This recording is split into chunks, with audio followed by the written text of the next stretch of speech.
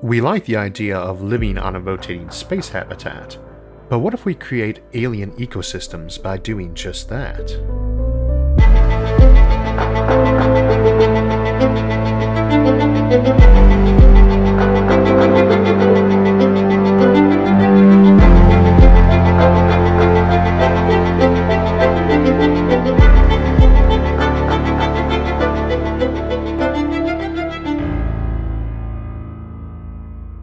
One of our favorite topics on this channel is space habitats and megastructures, particularly rotating habitats.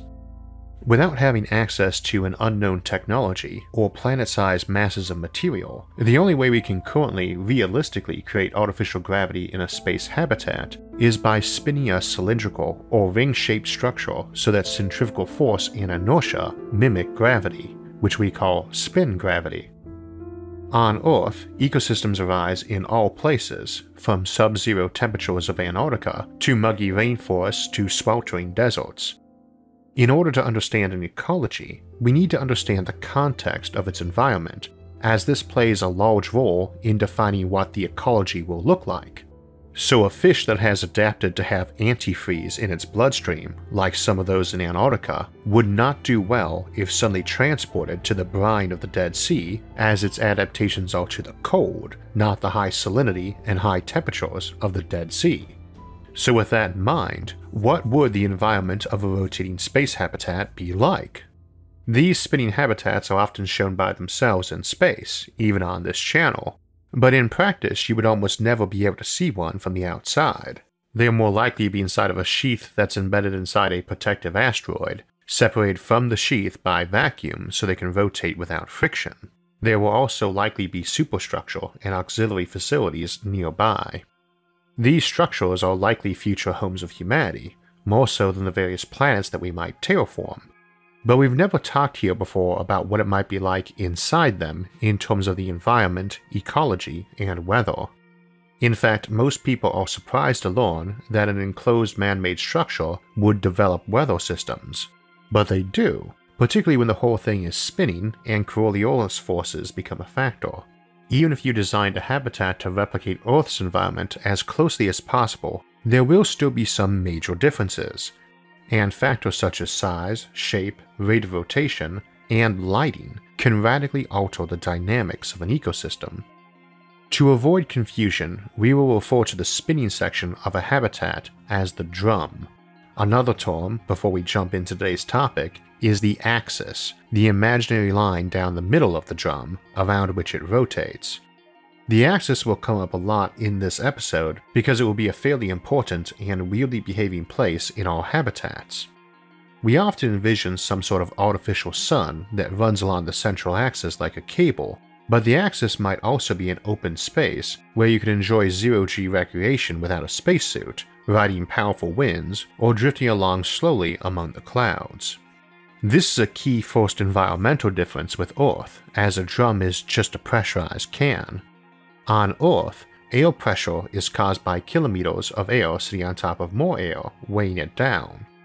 Gravity holds the air there and keeps it from leaking off the planet, even though there's a vacuum all around us. Inside a soda can, where the pressure is a great deal higher than the rest of Earth, it's the walls of the can keeping the material inside, and the sheer quantity of gas packed in there that causes the normal pressure. Another difference in environment comes into play too. Stick a needle in Earth and the air doesn't go anywhere. Stick a needle in the drum of a space habitat and it flows out like water down a bath plug hole. Needless to say, making sure punctures don't happen or can be patched quickly is an important part of habitat design. However, this also means that the air inside is not structured like on Earth. In a small drum, the air pressure is about the same at the axis or perimeter, even though the gravity is zero on the axis proportional to the distance from the axis. Halfway to the axis, get half the gravity.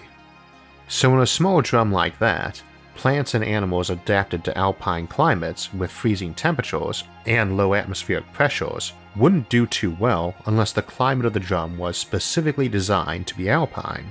In the smaller habitats, the weather for the entire drum is likely to be the same, so very stable and niched ecosystems are likely to arise. I imagine that there would be all manner of habitats, and somewhere, someplace in the billions we construct, there will be any environment you could imagine, from the tropical to the alpine to the downright weird, like recreating ones with a high oxygen content that favored massive organisms, such as from the Carboniferous period. In much bigger drums, the pressure will vary with distance from the axis, and on the really big ones like McKendree cylinders, Bishop rings, Banks orbitals, or Ringworlds, pressure will vary with altitude like on Earth. The air gets thinner as you rise until you get to a near vacuum, but gravity remains essentially the same. Needless to say, this results in very different weather than where the gravity rapidly drops off but the air pressure does not, and the mid-sized drums would be a bit of both. A big drop in gravity and pressure as you approach the axis. That also means on the bigger ones you don't actually need a closed habitat drum or ring because the air sticks there from spin gravity, but it can still spill off the sides and fly into space, so you need walls along the sides that rise quite high to prevent that, called rim walls, as opposed to caps that the normal cylinders have. One option is to stylize these as mountain ranges, and very tall ones at that, since while it's hard to breathe atop Earth's tallest mountains, there's still atmosphere there and far above, whereas to contain the atmosphere of our ring habitat, the mountain walls will have to rise all the way up into the vacuum. These are very alien environments as we have nothing like them on Earth. One can imagine over time that critters could evolve to survive or even thrive on the tops of mountains in a near vacuum. We already know that some organisms can exist in a vacuum too, such as tardigrades. I, for one, am excited to see what life in this alien environment will evolve. Who knows, we may even be able to borrow their exotic genetics for our own use in our crops, animals, or maybe ourselves. Even on the smaller habitats like Brian Versteeg's Kaplana 1 design, a cylinder won't have flat end caps. Sharp corners aren't structurally ideal, whereas a pill shape or a cylinder capped by a hemisphere on either end offers advantages. Those are still spinning but have lower gravity as you go up, and you likely stylize them as terraced slopes akin to hills or mountains. This results in an interesting difference from Earth too. On Earth, mountains have a timber line, a height at which trees can't grow anymore because of inhospitable conditions. You would likely still have these on the largest rotating habitats due to the changes in evapotranspirative forces. However, on the more modest ones, you might actually get the reverse. Gravity is lower near the axis, which helps trees to grow taller, but the air pressure isn't dropping off, and for a lot of drum sizes you will have a tendency to get higher humidity as you rise. Depending on drum size, while on Earth it can rain during the day or night, these would be more prone to raining at night when the light goes off and all the water vapor condenses and falls down as rain or snow. Interestingly, I've never seen a depiction of a space habitat with snow, but I imagine it would be quite spectacular, an entire artificial world clothed in a sparkly white winter wonderland. Redwoods, the tallest of trees, rely on fog for their water farther up, as it's hard to transport water that high.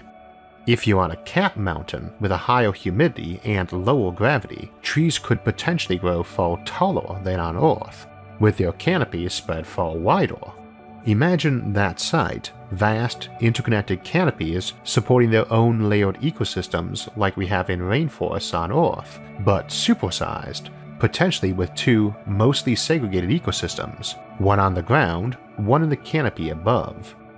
They'd be fun mountain forests to visit too, as the lower gravity would make hiking around much more comfortable and safe. I think your goal in building most such habitats is to mimic Earth as much as you can, but some variation might be welcome, and probably unavoidable too, given the increasingly alien environment the closer we get to the axis. It's also fairly easy to make floating landmasses or structures inside the habitat drum. You just hang things from the tethers down from the axis. You'd probably have a lot of tethers hanging down as spokes anyway to ease transport around the place, and put platforms for observation or maintenance on these. Birds would adapt easy enough to low gravity flight, and other animals might be transported up there or learn to climb or hitch a ride on the elevators. We have plenty of organisms living in the air too, and if the gravity is low, flight or buoyancy can become easier. You might get weird seaweed equivalents floating around the sky, patches of skyweed blown by the air currents in the microgravity. End caps are the best place to locate your mountains, since that would place less stress on the hull. However, your cylinder need not be smooth any more than it need be flat capped, and you can distort the habitat's hull to create hills and lakes. You can also use some light but sturdy material like aerogel to fill those fake hills, though for your typical drum, you'd have a problem keeping the drum structurally sound if you modified it too much. And even aerogel isn't so light you could disregard that mass if you were piling it into mountains, so you'd probably limit yourself to hills and valleys and save the mountains and canyons for the sloping caps. This also means that you are getting that normal feature of rivers running down out of the mountains into lakes below, and same as the caps don't have to be flat, the drum itself need not be a cylinder. It could bulge near the middle for instance, and there gravity would be a bit higher and you get a belt of water. You could also have one cap smaller than the other, a truncated cone, and on the skinnier end things would be a bit lower gravity and maybe a bit more arid, while the thicker end would be where your lake was that all the rivers ran down to. This inevitably brings up the topic of erosion. Rivers cause it, rain causes it, and so does wind. Weather in a drum is normally going to be fairly mild, enough that you might need to take steps to get some decent wind and storms in them to support an ecosystem's seasonal cycle. However, this means that you need to take steps to maintain the interior, as even gentle rain or wind wear away at the landscape over time. Now the weather on such habitats will for the most part be similar enough to Earth, without much monkeying around, but more mild. We focused on rotating habitats, but the reverse is true on bigger artificial worlds we sometimes discuss, like supramundane planets or mega-Earths. The two biggest factors for weather are sunlight and spin. A Saturn-sized planet turning once every 24 hours to mimic Earth, just 100 times larger in surface area, is going to have some vicious winds, as would donut-shaped planets like the Hoop World. Actually, wind speeds on gas giants are almost always in excess of the most violent hurricanes of Earth. On those, you can break it up by including mountain ranges for them to slam against and slow, and you can use this trick inside smaller rotating habitats to help funnel the air around to create more variation, and focus areas of high wind for ecosystems that need it. They can also be used to help vary temperature and precipitation if you don't want a single climate across the habitat. For that matter, you will also want to vary your lighting levels, spectrum, and duration to simulate seasons. Seasons are pretty critical to ecosystems, impacting everything from pest control to reproductive cycles, though one handy thing about such habitats is you can arrange those to be different in severity or duration than on Earth. The weirdest thing about the sky on rotating habitats, though, is that it doesn't exist. Look up on one and you see your neighbor's backyard hanging overhead. There's many ways to deal with that if you feel a need to, but the most blunt force trick is to stick another smaller cylinder painted blue inside your drum, maybe with lights in it to fake stars at night. You could stick a lot of fins and baffles on such a thing that could be folded up or extended to push the air around. Not really an elegant solution, but it does work, and it would be pretty natural looking, even without getting sophisticated and using LED screens. It's not like painting a sky mural on your ceiling. Though if your sky cylinder is covered in a ton of pixels faking normal sky, day or night, I could easily imagine companies buying billboard time on those. However, you shouldn't need to go that route on larger ones at all. Air distorts and absorbs light, and water vapor does too. And as mentioned, in many of these it will tend to accumulate toward the axis in the daytime. You could get normal enough cloud formations and haze breaking up your view of the other side of the drum, and it might get a lot more since your artificial sun might need cooling. There's many ways to light a drum. You can let light in through the side panels in the drum, or through the caps using mirrors. You can have a big light bulb down the middle like a fluorescent tube. But if you've got a fusion economy, you probably want to have a big sun on a trolley that moves along the axis.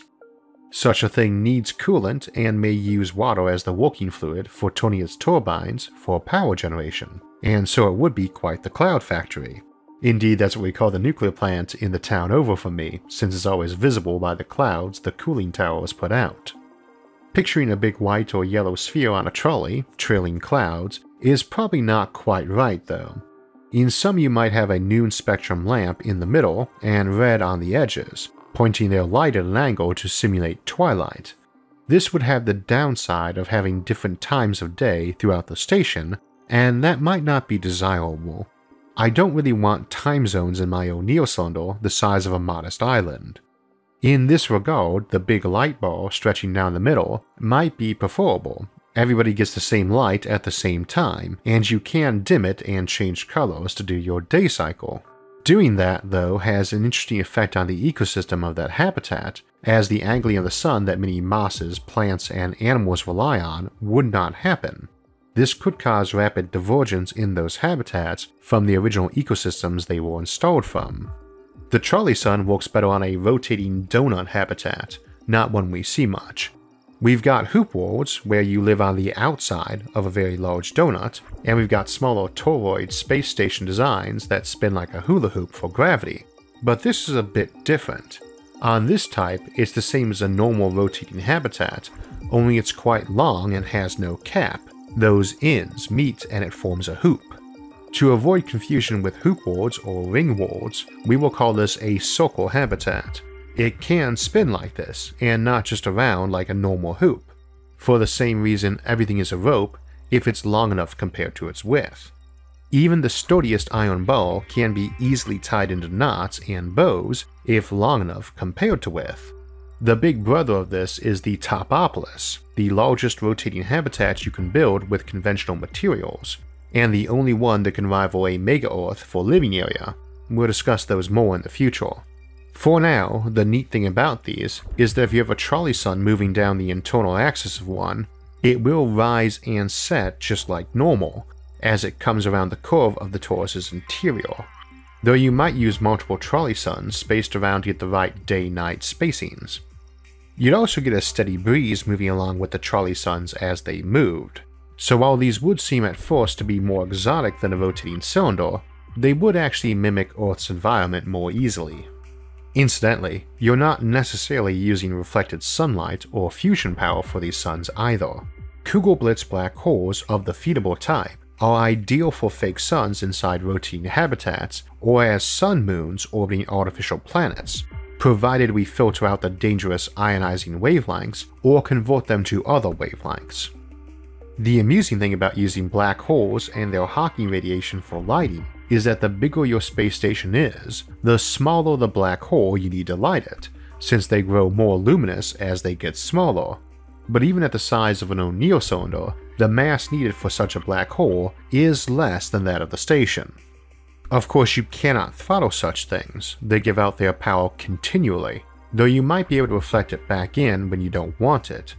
But you might have the same problem with fusion plants too, which might not be able to ramp power production up and down over a period as short as the day, and regardless, there's no night in space, for all that we talk of it being the ocean of night. So if you're getting your power to light the inside from solar or reflected mirrors, at night that is going to waste. You could have two drums, one lit and one not, at any given time that shared it, or just let it go to waste.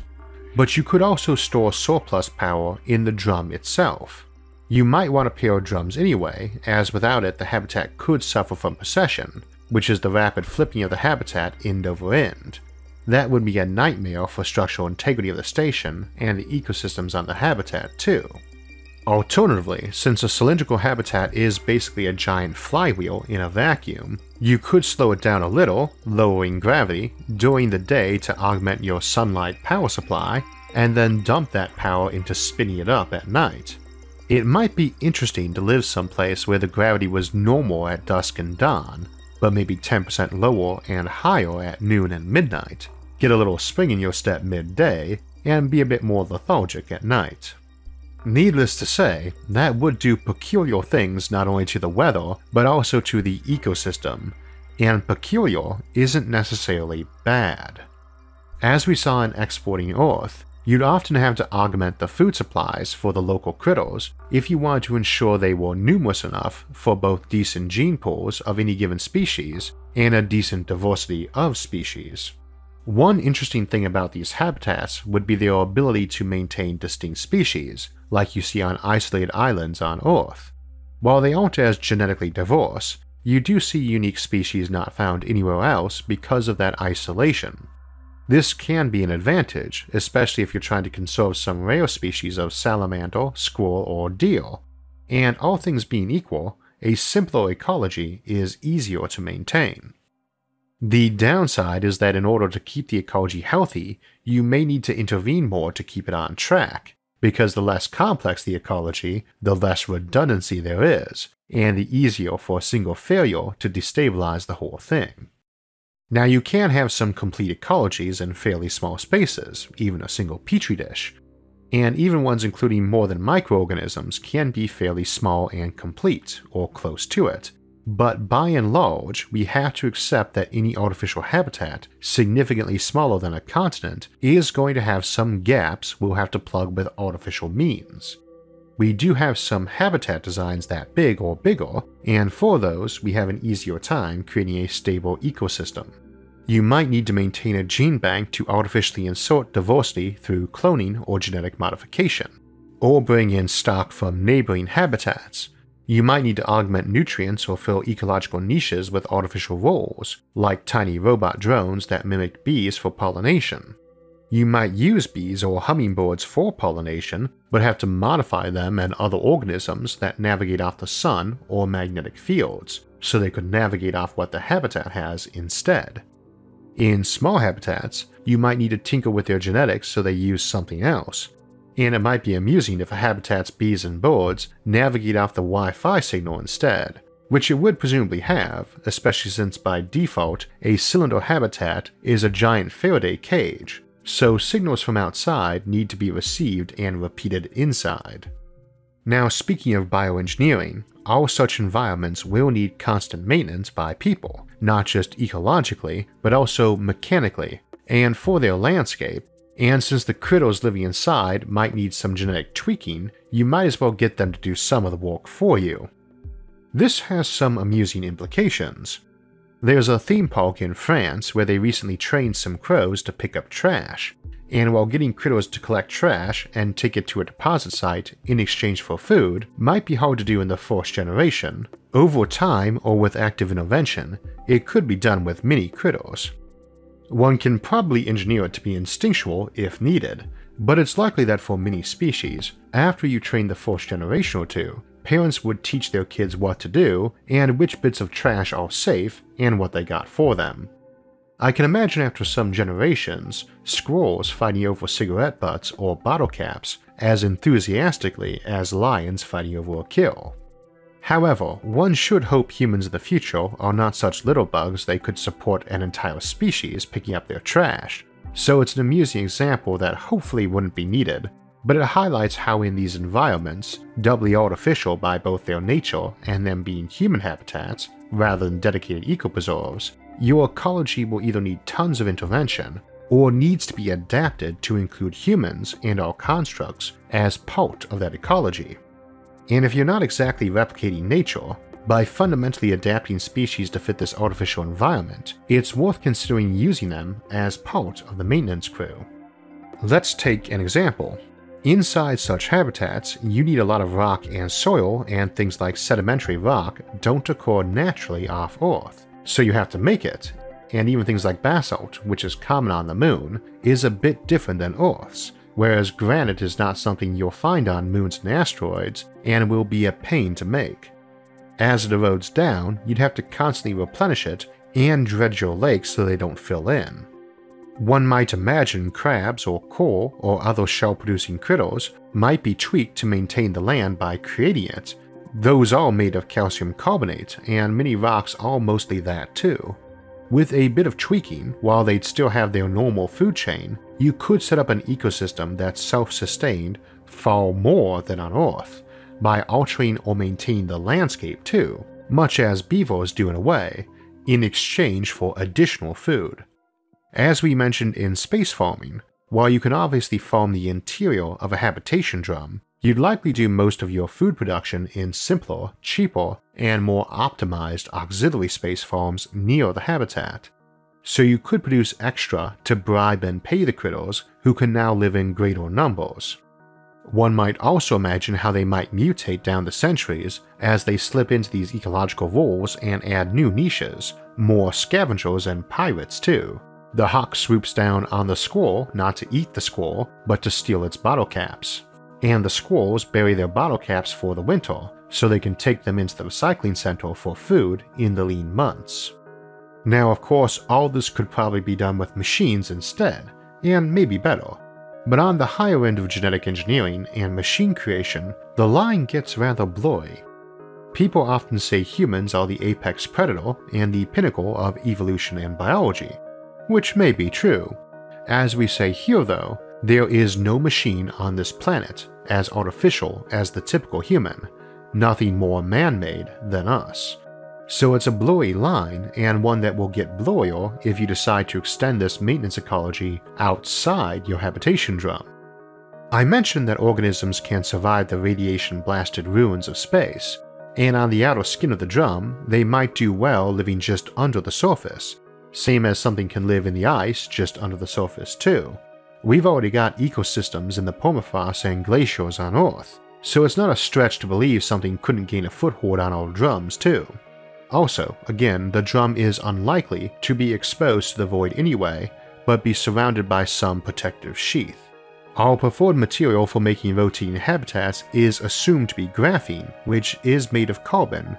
We are carbon-based life, so one might imagine creating organisms which live on the hull and go around eating damaged and micrometeor scarred sections and replacing them with newly spun bits. They might be more machine than organic, or based on an entirely different organic chemistry, but not necessarily. Again, we've got some very bizarre and robust extremophiles already, and often find new ones dwelling and even thriving in environments we call barren or even toxic. Finding things that eat plastics or metals or silicon or possibly graphene wouldn't be that weird, and as time passes, they will become more likely. Where evolution is involved, if there's a niche, a food source, something will eventually exploit it. We've now created a new ecosystem outside of the drum, one that might evolve into a very alien one too. This makes mutation a concern as well, because if you make a bunch of organisms that eat graphene hull plating and spin new bits, you will eventually end up with one that eats undamaged sections and others that adapt to eat each other. This would tend to happen with self-replicating machines too, and I should note that we can do things to curb their mutation rates, but we can also do that to biological organisms.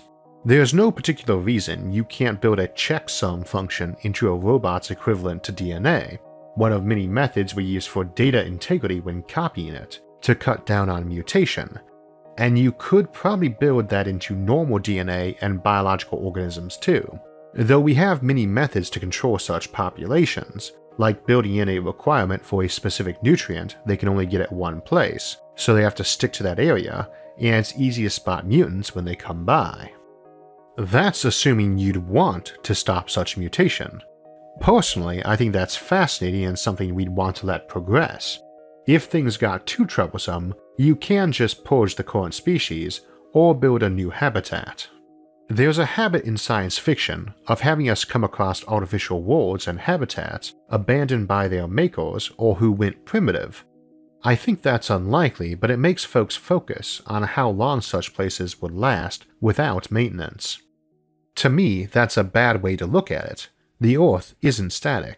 It's likely most planets that started off like Earth lost their atmosphere or oceans, and if they ever had life, lost it with them. Our planet has changed a ton over the eons, and is always changing. Mountains rise, oceans sweep them under, forests turn to plains and back to forests, then get swept under by glaciers or torched by volcanoes. Count it luck none of these changes ended our life, though it certainly ended most of it. We are mutant leftover survivors of those species that managed to barely survive mini catastrophes that changed the world immensely and took most of its inhabitants off the table. An artificial world would need maintenance in general, but if you're clever, you might make one self-sustaining, and even more stable and enduring than Earth.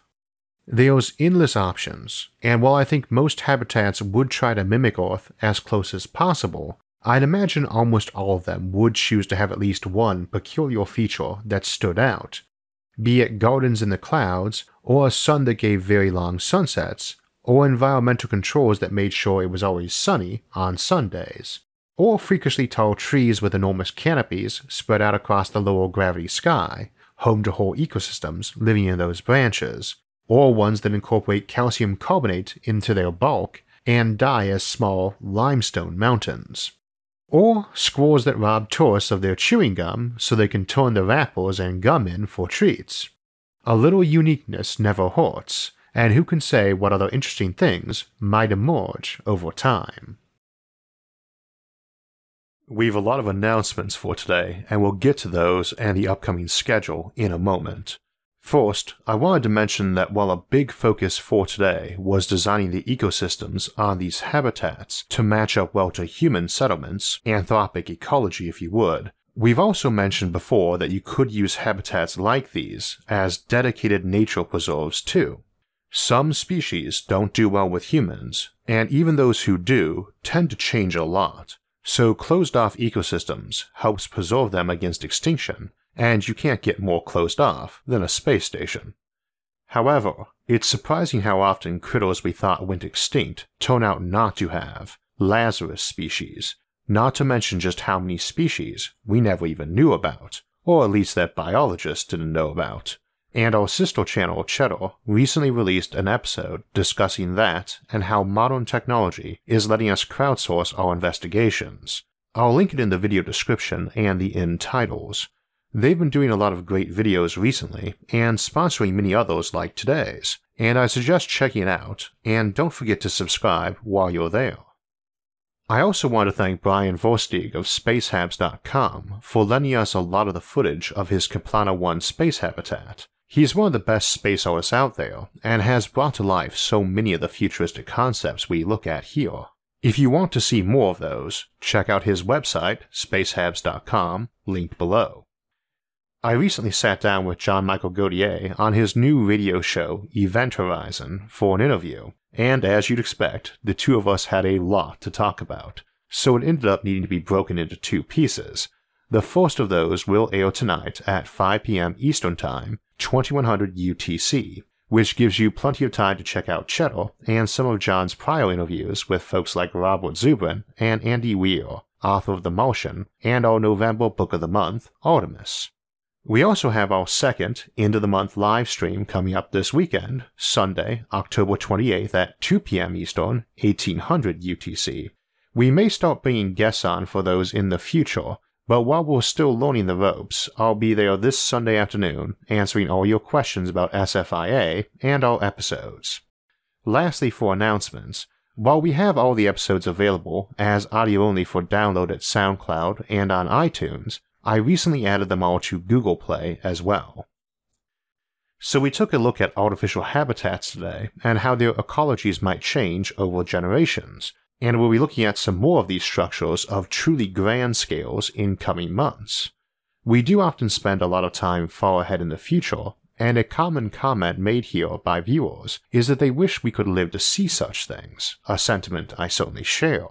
With that in mind, next week we'll be joining up with SENS Research Foundation to explore some of the science behind aging and extending the human lifespan, and we'll dig down into the biology and the other science of it next week.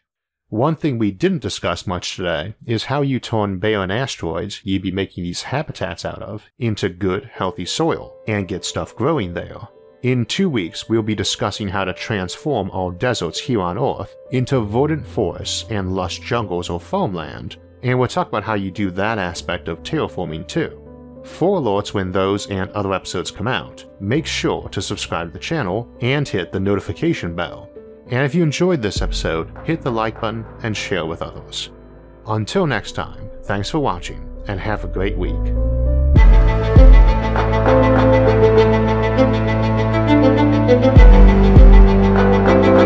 Thank you.